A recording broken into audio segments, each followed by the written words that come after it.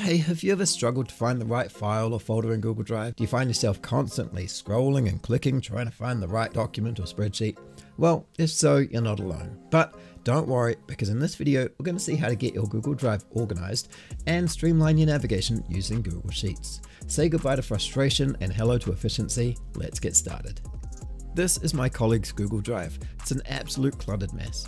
He had files scattered all over the place, making it nearly impossible to find anything quickly. But with a little bit of organization and the use of Google Sheets as a navigational tool, we were able to turn things around. Now my colleague can easily find the files he needs in just a single click, saving him hours of time every week. In fact, over the course of a year, he literally saves days, maybe even weeks of time thanks to this system. And while I'm going to show you what this looks like from a teacher's perspective, this will also work for absolutely any industry. I also have a freelancing data analyst side of the business, and I use this all the time for every single one of my projects. Unfortunately, I can't show you any of those because they're not my projects, they belong to the owner. But no matter what industry you're in, this will absolutely change the way that you use your Google Drive. Now you're probably thinking that because this is a tutorial about Google Drive, we're going to open up Google Drive, but actually we're going to open up Google Sheets. So let's type into the URL here, sheets.new. And because I'm a teacher, I teach from year 9 all the way up to scholarship, I'm going to have a bunch of links to my courses. So I'm going to call this course links. Let's make this a little bit pretty. So I'm going to go Rometto 1 because it's right there. Let's go with bluey color and let's make it quite large. Column A, I'm going to resize that to size 20. That's the size of each row. And then right over at column L, I'm going to resize that to column 20 as well. You can use extra columns if you want, but I only need up to column K, and then column L is sort of like our buffer. Column N and everything beyond, so that was, I just selected M, then Control Shift and to the right. Right click that, I'm going to delete all of those. So we just have this little simple setup here. Let's freeze our top part. So to do that, you can either click in row 3 and then go to View Freeze up to row 3. And that gives us this frozen line. So now we can scroll and course links stays right up the top. Just undo that with Control Z. The other way to do that is these numbers here, just above the number 1, there's this dark gray line.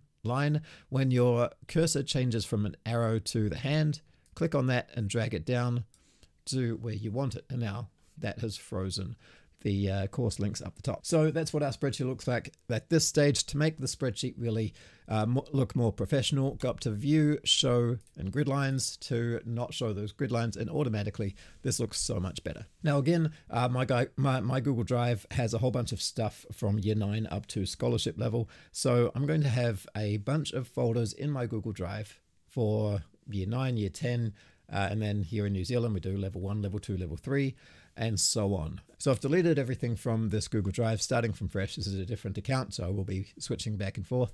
We have our different account here, and within this Google Drive, I'm going to have like year 9, year 10, level 1, level 2, level 3, and so on. So let's click on new folder. Let's call it year 9. And then within this year 9 folder, I'm going to have the different strands that we teach. Now, strand is like a topic. So we have number, algebra, geometry, measurement, statistics. So I'm going to create a new subfolder within this year 9 folder. So we have number, but we do number first. So I'm going to call that 1 number. That creates our new folder. Another way we could create a new folder is by clicking C. That opens up that menu, and then press enter. And then we go on to the next one. Let's go do algebra. Now back in our Google Sheet, we're going to write all of these as sort of like a hierarchy. Back here in Google Sheets, we have year 9. That's the main overarching theme of this subfolder. Under year 9, I'm going to create a barrier. I don't know what to call it really. That line there. It's just with a chosen color. It doesn't matter what color you use, just make it look pretty. And then I'm going to go with white for the text colors. So under year 9, I'm going to write main drives because I'm going to have my drive, but the year 9 folder within my drive, and also the year 9 folder within our school shared drive. And that's for all of the math department. So if I were to click on the my drive, it should take us directly to this folder here. So this folder here is has a link up the top right here. I'm going to Control C, copy that, and then paste it back into this course links. I'm going to do Control K and then Control V and then apply. So when I click on this, it's going to open up directly to the Year 9 folder, and there's those three subfolders that we created earlier. Next up, I want to have a list of links to those folders that we just created. So here I'm going to call this my strands, and this is going to be in personal drive. We'll also have a section for strands within the shared drive. So for the personal drive, we have number, algebra, geometry, and so on, all the rest of them. I'm going to copy and paste those over to the shared drive as well. And again, just like last time, we want to create links to each of these folders. So if we go back to our Google Drive, we can click on this and open it up and click on the URL at the top, Control C to copy it, go back to the course links. Once we're on number heading, we can Control K to open up that link, Control V and press enter. So now when I click on number, it takes us directly into the number folder or the number subfolder within Year 9, which is in my drive, and which can just go through and do that for each one. Here's a little trick to make it a little bit easier. When we opened up number here, you can see on the left-hand side, it opened up these folders here. And then we can just click on this next folder in the list. Control C for the URL, back to Google Sheets, Control K, Control V, enter. Press enter. That's algebra. Next up, let's go back to the Google Drive.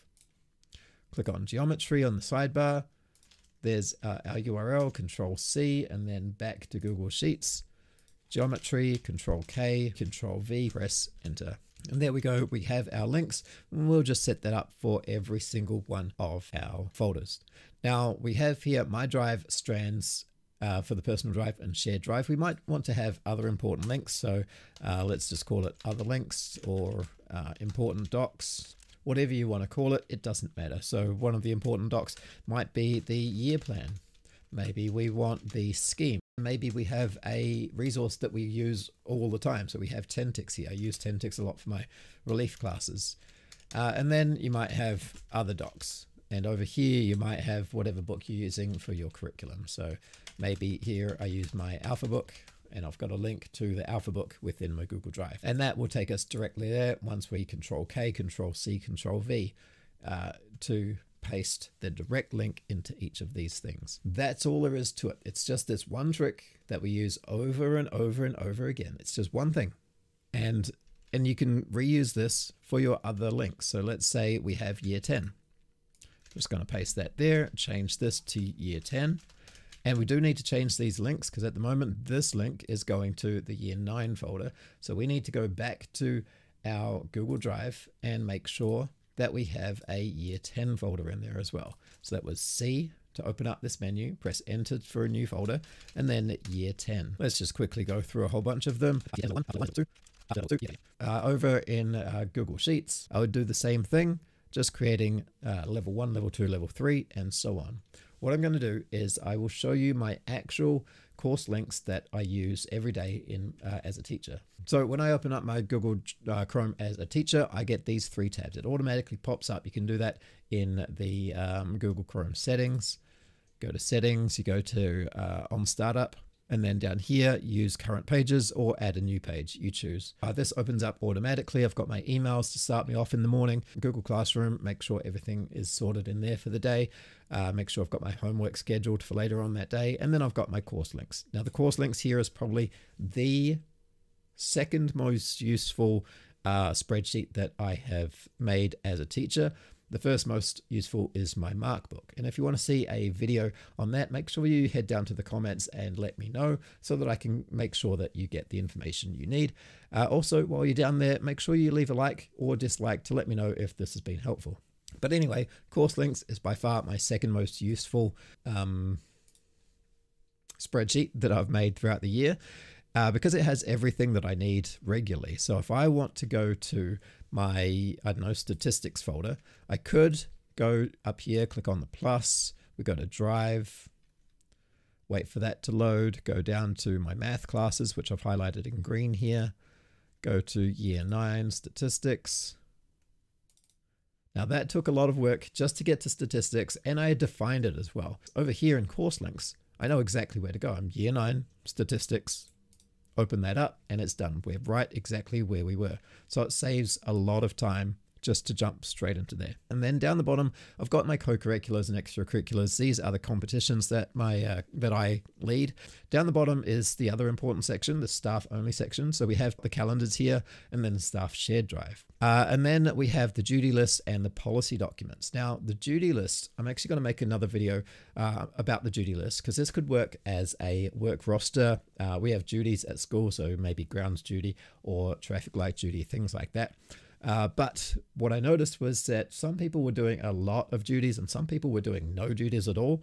And it actually went against what was in our policies. So I'm going to make a video in the near future about the duty lists, about how you can use Google Sheets to tell if some people are being exploited or mismanaged. And then you can combine that with your policy documents to see, are you actually being exploited? Hope this has been helpful. If it has, let me know down in the comments. And of course, if it has not been helpful, tell me down in the comments why not, what extra information I could give to you to help you out.